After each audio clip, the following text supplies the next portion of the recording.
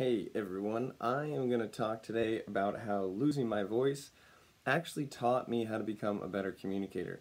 You can still hear I'm a little raspy, and it's, it's still a good reminder for me because uh, what happened is that over a week I was in Haiti and I was speaking at the Haiti Tech Summit, and it was amazing. I was able to give a keynote on ditching the act. And if you didn't know, I've got a book that's coming out called Ditch the Act. You can get it on Amazon or Barnes & Noble. And while I was out there, I not only gave my Ditch the Act keynote, but I also did the 313 keynote. And before I got on the stage and after I got off the stage, I had so many, what I'm going to call conversational keynotes. And there were so many people who I had individual conversations with, almost like they were little mini talks. They were mini keynotes. And it was hot, and there were bug bites, and I was sweaty, and it was amazing, and half the time there's music going on. So I talked probably for 3 to 4 days pretty non-stop. And that combined with the heat, probably combined with a few rum sours, probably combined with being in the ocean and talking, it all combined to where I straight up lost my voice. And I can't remember the last time that I really lost my voice like this. And I had a 3-day period where I was recovering and getting my voice back, and it's still coming back right now, so I'm still trying to nurture it. But it's given me a whole new appreciation for my voice, and it's made me really double down on something that I've said before, and I will say it again. And the concept is, the more you talk, the less people listen, and the less you talk, the more people ask questions. And when people ask questions, it leads to curiosity. And then when people are curious, then it creates conversation. And when there's conversation, then there creates connection. And when you're connecting with somebody, most likely it means that they're the one that's talking. And if you think about this in practical terms, what it translates to is a way to learn to become a better communicator by communicating less. And if you don't have your voice, if you physically can't speak, it's a great exercise in practice to make sure that you are listening, listening, listening, listening, listening, listening, and then talking. So it's easy to talk about it, and it's hard to practice it, but I had a situation over the last few days where I had no choice. And when I would listen, listen, listen, listen, listen, and then muster up all my strength to say the few words that I could put together, what happens is that those words became more relevant. In fact, they became more profound. And so the less you say, the more profound you become. And this is pretty counterintuitive, but if you think about it, it makes sense. Imagine the people that you're talking with and they just talk, talk, talk, talk, talk, talk, talk. Or friends that you know that talk, talk, talk, talk, talk, talk, talk. A lot of it's just sort of in one ear and out the other because they're always saying something else. But think about the quiet friend or the friend who's a bit more introverted and they listen, and then once they speak up, you're like, oh, that's brilliant, or that's a good idea. So losing my voice has not only reinforced that the less I talked, the more people would ask questions. It reinforced the goal of listening more to connect more. It made me realize that the less I said, the more people seemed to listen to the specific thing that I said. And really it all comes down to the fact that if you want to be a better leader, then you have to understand that leaders listen. And my favorite type of advice is hiding in plain sight. It's like right there. It's like this blue Sharpie marker that's right in front of me. And sometimes you don't realize the power of it because it's right there. It's right in front of you.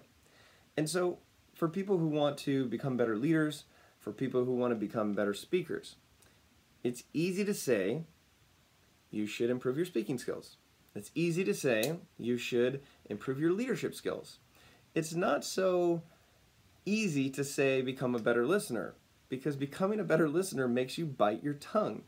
And there were so many times over the last 3 days where I was in conversations with people where I couldn't participate. And it made me realize of all the things that I normally would say. It's like I would think of something and I would normally say it, but because I didn't have my voice, I didn't have the chance to say it. And it was very scary almost, because I'm like, what if I just couldn't talk anymore?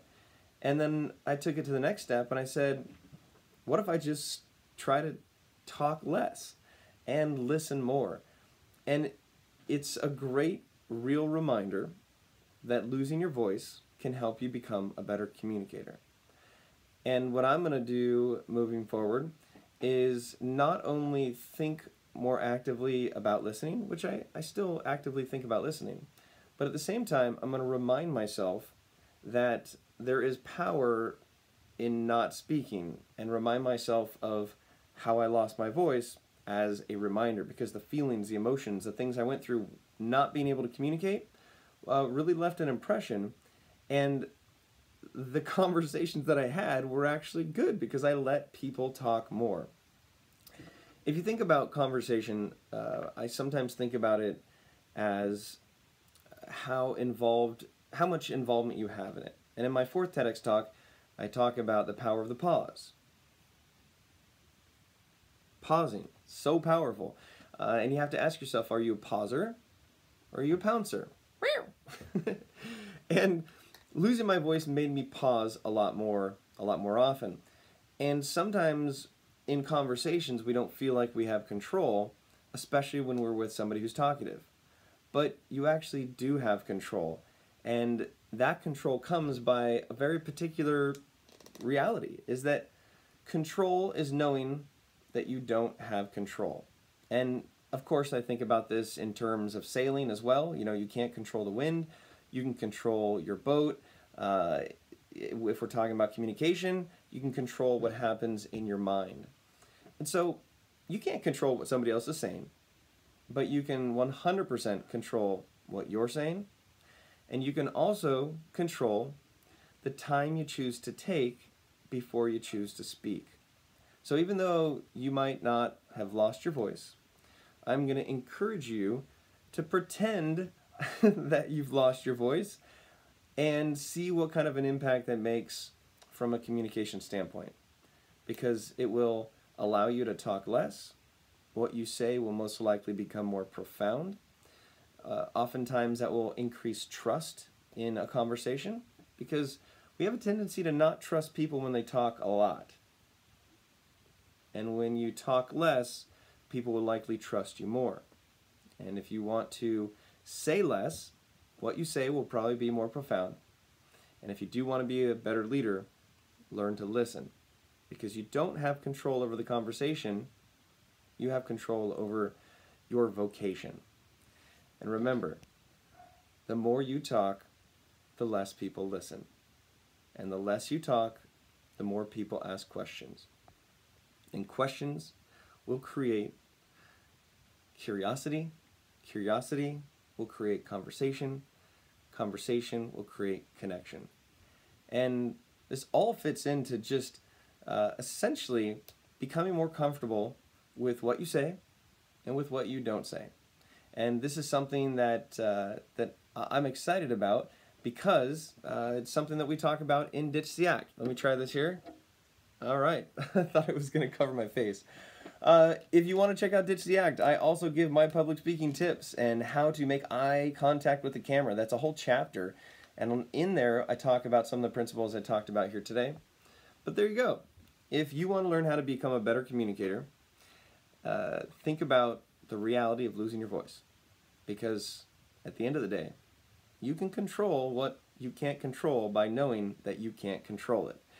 And I wasn't able to control my voice, but now I'm more conscious of my ability to control it. And that can directly lead to more connection with more people. And that is why losing my voice has helped me become a better communicator. I don't hope that you lose your voice, but I hope that you take some of these lessons. You speak less, you will become more profound, you listen more, and you understand that leadership is about listening. Okay, I'm out of here.